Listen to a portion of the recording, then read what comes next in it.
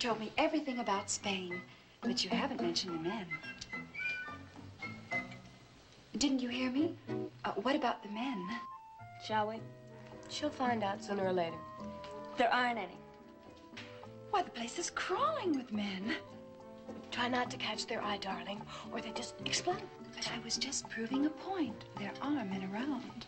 Not for us. The rich, attractive ones are already married. Okay, I'll take a poor one. Oh, no, he'd be too proud to take on a rich American girl. Are you kidding me? You mean Spanish men are that different? No, you can always have an affair. I don't want an affair. You mean you've never... No. But don't spread it around. Have you? Here, have some sardine sandwich. They've got their heads on. That's the best part. I forgot to tell you that selenite slap on the office call. Oh, Pete. Pete who? He's one of the American reporters at the Continental. Oh. Relax, he's got a girl. In fact, dozens.